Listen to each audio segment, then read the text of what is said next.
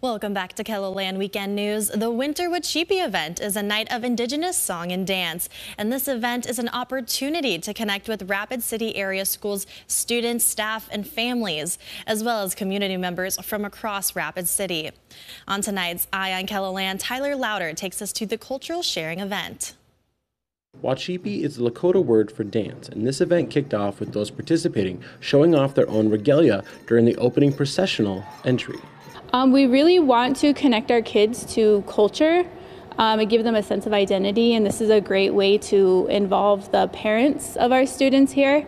General Beadle held a community raffle to put on the event and even received donations for the prizes from members of the community. We did have a lot of raffle tickets going on and some items that were up for raffle that the community could put money towards. That will go towards the drumming and other dancers that are being a part of the dancing piece of it.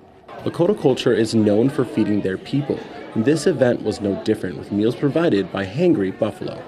Have our community and other staff of Rapid City Area School to come in and be a part of it, and really it's going to ultimately create understanding and promote cultural awareness.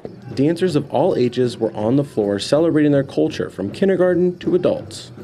The second Winter Wacipi event has grown to have hundreds of different people participating in this event, which is helping the youth in the community grow with their culture around them.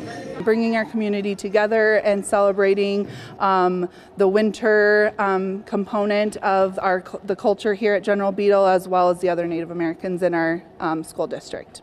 This annual event is open to all who want to learn more about the culture all around them within their community. So when everyone comes together, it's a great way to experience our culture, because a lot of our students here don't always get that at home.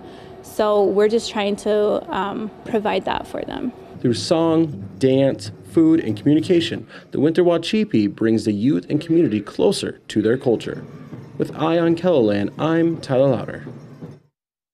Well, the Winter Wacipi aims to connect the community and the youth to their culture, and this annual event is one of many traditions Native American celebration of life that takes place throughout the Black Hills.